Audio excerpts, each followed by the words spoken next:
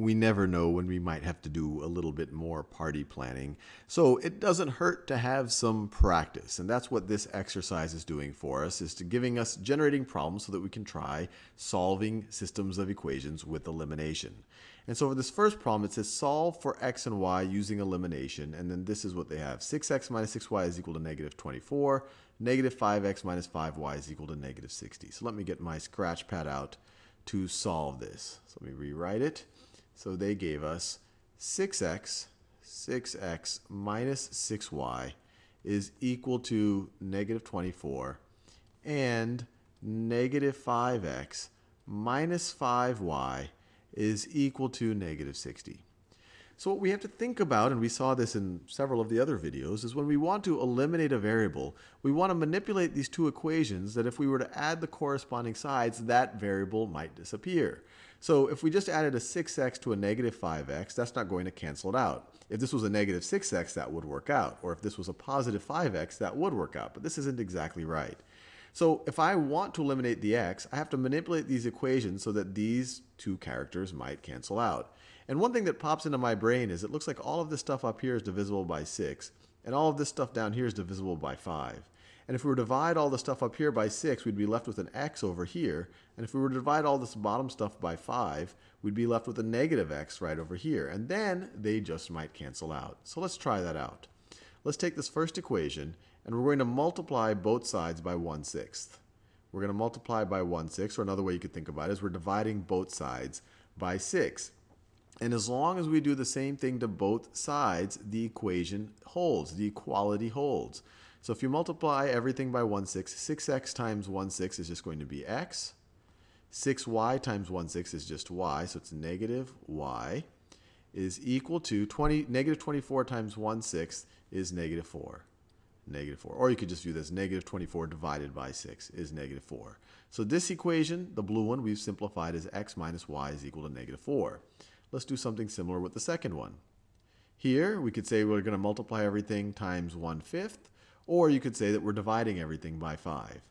If we do that, negative 5x divided by 5 is just negative x. Negative 5y divided by 5 is negative y. And then negative 60 divided by 5 is negative 12. And now this looks pretty interesting. If we add the two left-hand sides, and remember, we can keep the equality because we're essentially adding the same thing to both sides. You can imagine we're starting with the blue equation, and on the left-hand side, we're adding negative x minus y, and on the right-hand side, we're adding negative 12. But the second equation tells us that those two things are equal. So we're doing the same principle that we saw when we first started looking into algebra, that you can maintain your equality as long as you add the same thing. On the left-hand side, we're going to add this, and on the right-hand side, we're going to add this, but this second equation tells us that those two things are equal, so we can maintain our equality. So let's do that. What do we get on the left-hand side? Well, you have a positive x and a negative x. They cancel out. That was the whole point behind manipulating them in this way. And then you have negative y minus y, which is negative 2y.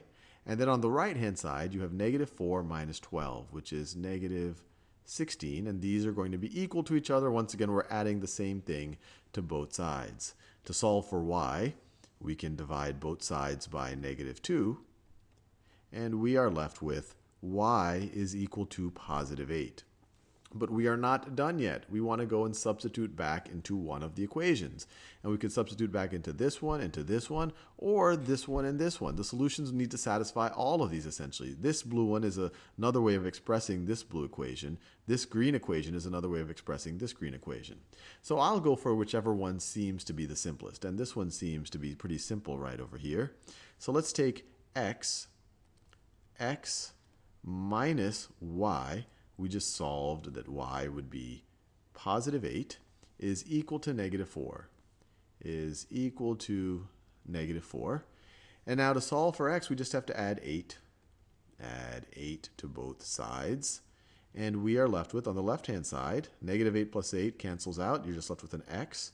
And negative 4 plus 8 is equal to positive 4. So you get x is equal to 4, x is equal to 4, y is equal to 8. And you can verify that it would work with either one of these equations. 6 times 4 is 24 minus 6 times 8, so it's 24 minus 48 is indeed negative 24. Negative 5 times 4 is negative 20, minus negative 40, if y is equal to 8, does indeed get you negative 60. So it works out for both of these, and we can try it out by inputting our answer. So x is 4, y is 8. So let's do that. So let me type this in.